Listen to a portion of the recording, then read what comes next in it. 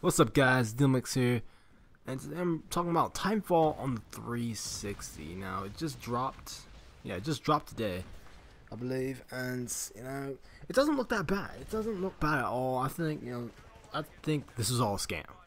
Putting it out there, I think having the Xbox 360 delayed was all a scam, just for Microsoft or whatever, just to get those Xbox One sales going. You guys know it. A lot of y'all know this already, but it's true. They really want to get the Xbox boosting. It did help. Titanfall did help boost the Xbox One sales.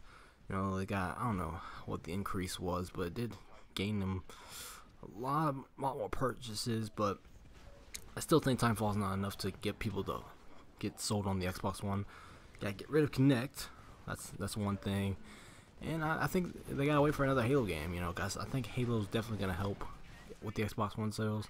But who knows when Summer Fall drops? I mean, maybe sales will go up and down. We'll see how it goes. Some people have birthdays here and there, but like I said, overall, Titanfall 360 isn't that bad of a game. It runs smoothly. I just think it's the quality is just you can see the difference in quality, of course. Since Titanfall and Xbox One PC have higher resolutions than 360. So I mean, really, if you wanted to get Titanfall on 360, it's okay if you do. So it's not much of a difference, honestly. So if you're just all about quality instead of quantity, or well, they're all the same. They all have the same stuff. But if you're all about quality, I guess you can go for the Xbox One.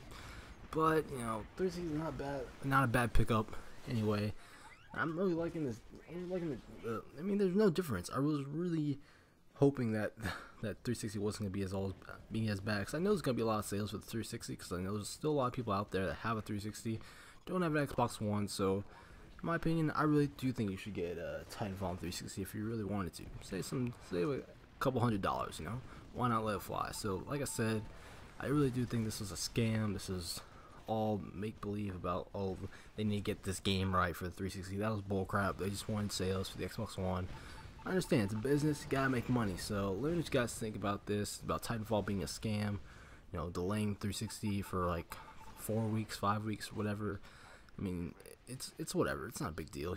The game's out now, so we're all happy. And let me know what you guys think about Titanfall on 360. If you have it, let me know. Really see if you have any experiences with it. If not, it's okay. Are you gonna get it? Maybe not.